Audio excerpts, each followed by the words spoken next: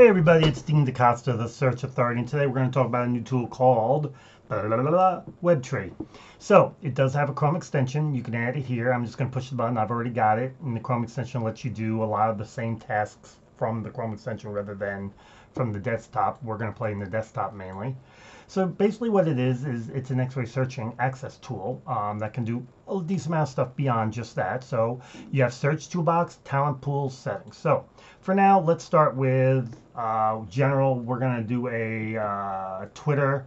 And basically at this point, you're going to just put in what you want. So as an example of the title, I'm going to put in developer. And it's going to let me pick a developer. We'll just pick that developer. Over here, it's going to let me add some. We're just going to add Python to make it simpler. And you know what? I don't really care about the rest. So we're going to do a talent search on Twitter. Let's see what it does. I have played with it, and here we go. Boom, boom, boom, boom, boom, boom, boom, boom. There you go. Quick, easy peasy. That's it.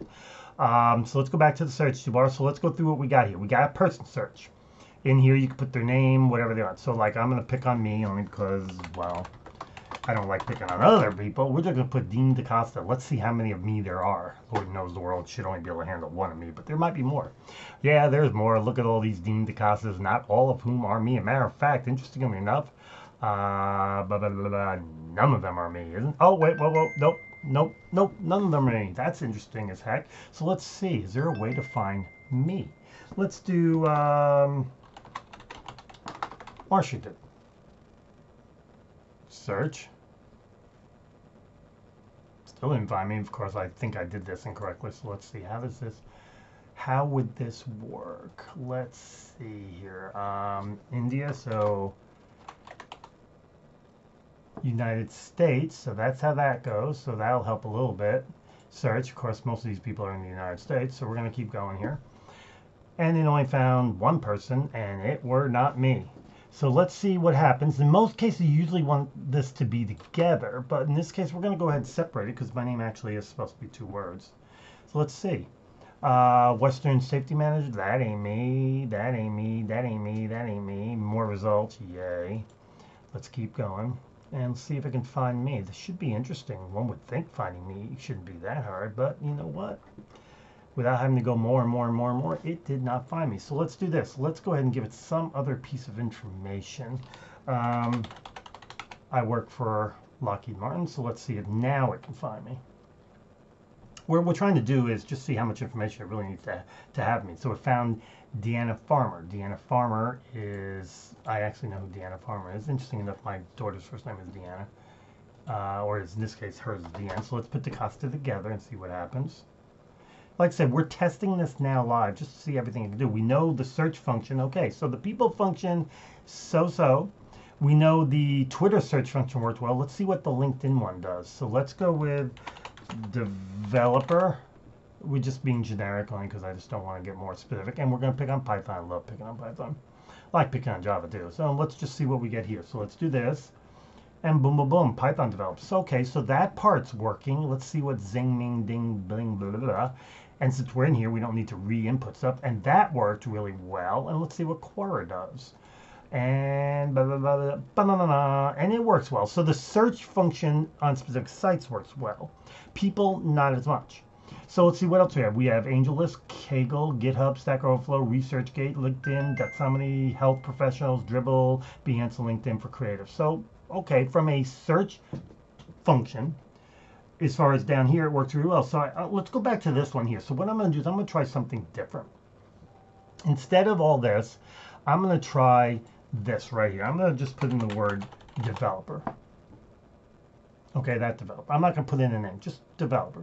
And then I'm going to put in the location. We're going to keep it in the US of A there. And let's search. Let's see what we get. First name and last name in there. So this is a true person search. You have to have names. Okay, great. Didn't find me, but that's okay.